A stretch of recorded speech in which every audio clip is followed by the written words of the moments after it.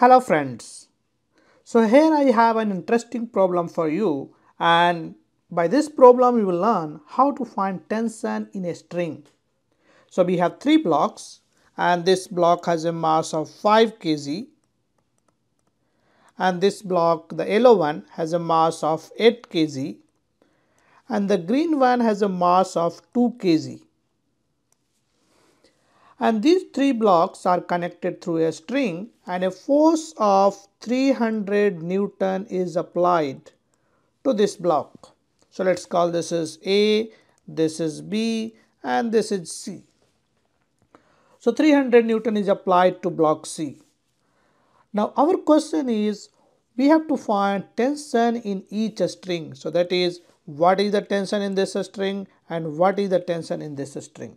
Of course, this is not a string, this is simply a force that is applied to block C.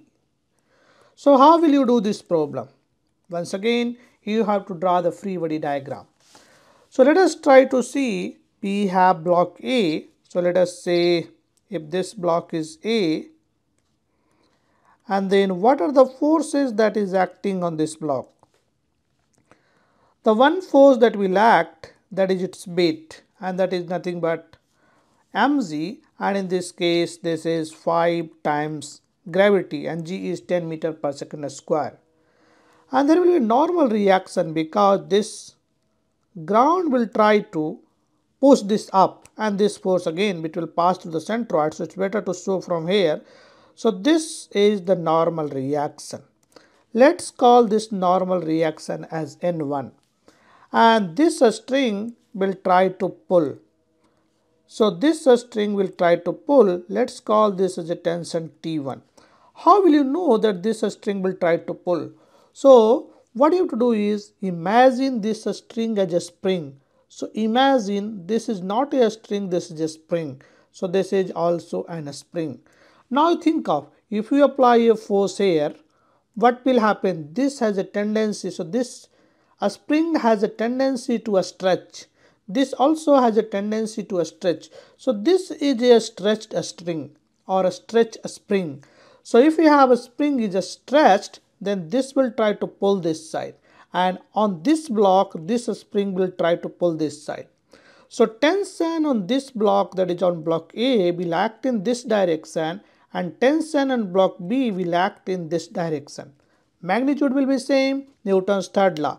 Let's call this as T1, then this also will be T1. So these are the forces that is acting on block A. Let us see, so this is my block A. Now let us try to draw free body diagram for block B. So what are the forces that is acting? Once again, you will have a weight and the weight is 8 times Z.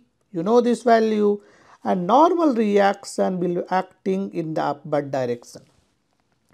Now this normal reaction will be different. It will not be N1, it will be different N2 because this block has a different mass. So this is trying to push the ground with a different weight, and that's why this will experience a different normal reaction. Let's call this normal reaction is N2. So this is block B, or I can say here block B, and there is a string that will try to pull this side. As I said earlier, this will be T1.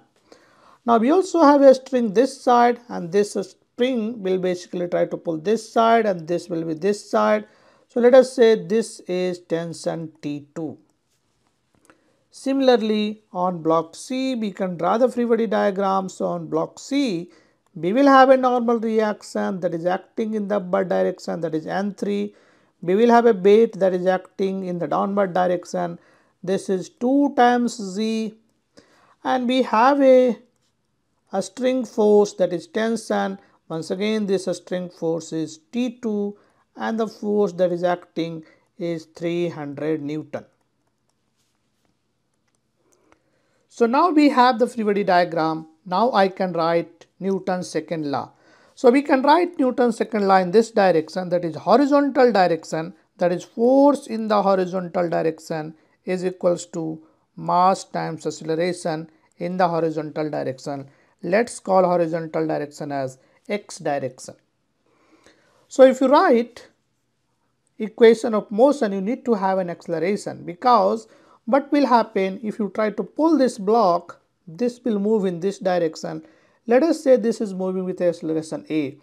Then this block will also move with the same acceleration, and this block will also move with the same acceleration. Why this is so? This is because this string is not going to slack. So this string is not going to slack, and this string also not going to slack. So length of the string is always constant. So this means if it moves by x distance, this also has to move by x distance, and this also has to move by distance x. So acceleration of all the blocks will remain same.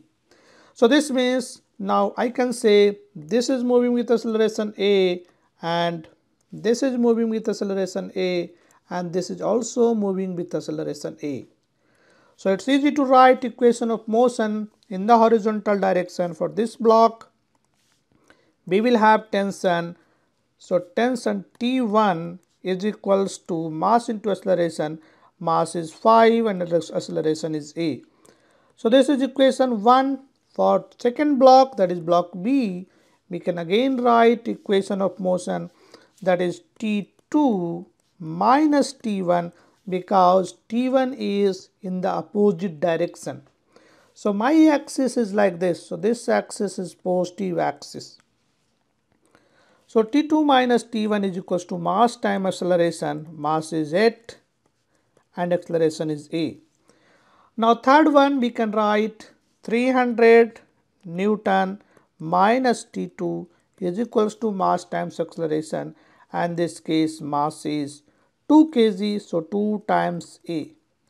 So you see mass is given here, this is 2 kg, so 2 times a. So we have three equations. So now see what are the knowns we have. We have a known T1, T2 and a. So we have three equations and three unknown we can solve.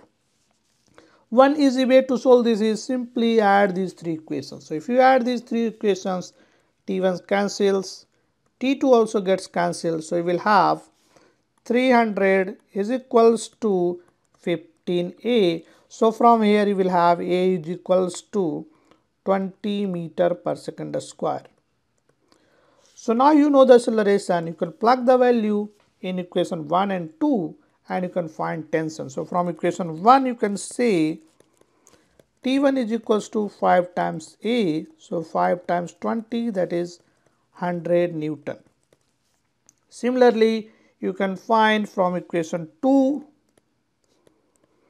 Now T2 minus T1, T1 is 100 is equals to 8 times A is 20.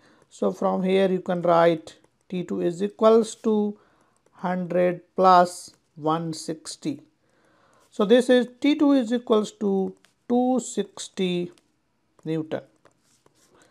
So now we have calculated T1 and T2. So basically you have calculated tension in both strings.